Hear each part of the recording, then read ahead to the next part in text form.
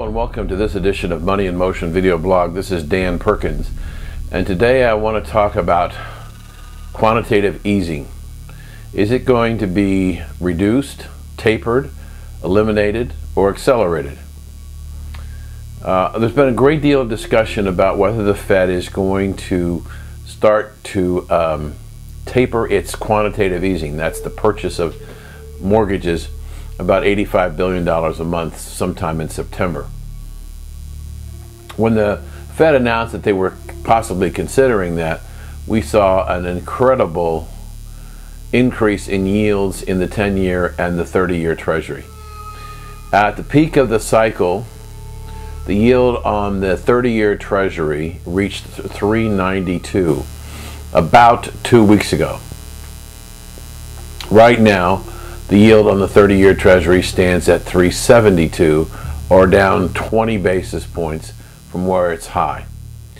Other signs are pointing to the possibility that the Fed is in fact not going to stop their quantitative easing and may in fact have to accelerate their purchases.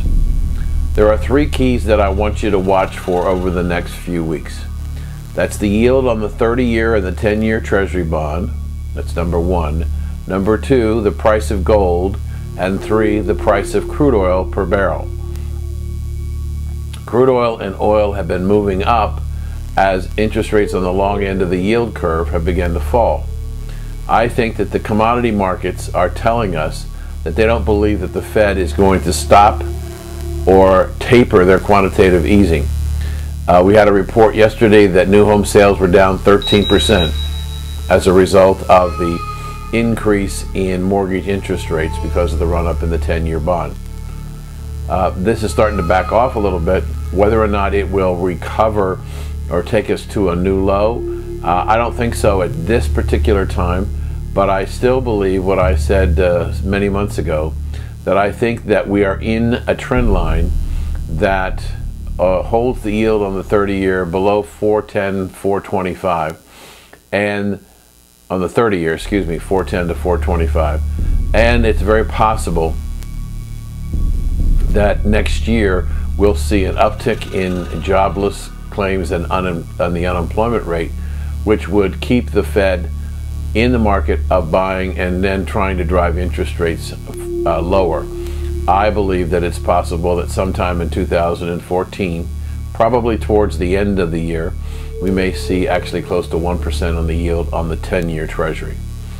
So the keys of watching are gold, oil, and the yield on the 10 and 30-year Treasury. Now, how does that bode well, or does it bode well for the stock market? As we were approaching the 4% yield at 392, given the yield on the S&P 500, some investors began to look with favor towards the long end of the Treasury curve because their yield was almost twice that as the yield of the S&P 500. We have seen significant volatility, very significant volatility in the stock market.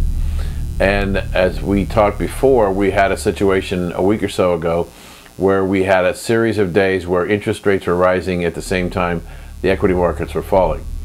As of this morning's opening, it's around 10 o'clock now, Eastern Time, the S&P 500 is off a little more than 5% from its high. That's where it was the last time it went down. So is this a dip to buy, or is this the beginning of a significant correction? I think it may be a dip, but I don't know that it's necessarily a buy. I would suspect that when Congress gets back to work, and we start thinking about debt ceilings and whether we're going to have a government shutdown or not, how we're going to deal with the funding of Obamacare, all these things are going to weigh on the markets, and uncertainty is going to continue. Probably the biggest uncertainty for me is what our government's going to do in Syria. I read this morning in the New York Star Ledger that the strike that they're talking about doing against Syria is a punitive strike. They're going to try and punish the Syrian government and ultimately the Syrian people for the fact that they may have used chemical weapons against their people and killed hundreds if not thousands. What do we do after that punitive strike? Do we want to change regime? Our administration in Washington says no, they don't want to change regimes. So the Middle East is a mess, and it's very, very unstable. And you've got a lot of fanatics in that area. The Iranians have already said, and the Syrians, should the United States or coalition forces attack Syria, these Middle Eastern countries will attack Israel in response. Israel, of course, is going to protect its borders and its people, and it will respond. So I don't know where it's going. There doesn't seem to be a strategy. Just, well, we've got to do something because the president drew the line in the sand. Well, maybe the president shouldn't have drawn the line in the sand in the first place.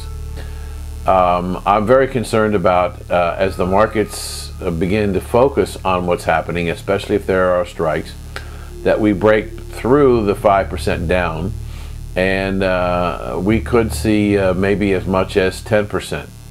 I am concerned that the market may seem somewhat vulnerable at these levels, and that I would look for a deeper correction coming sometime in October of this year. So I wish I had prettier news, but I really don't, at least as I see it. Right now, I think that we're in a very difficult time, both politically and economically in this country. And I'm not a believer that the Fed is going to slow down its purchases. If anything, they're going to continue purchasing well into 2014. And if I'm right that we're going to see an increase in unemployment, I suspect the Fed will try, in fact, to increase its quantitative easing.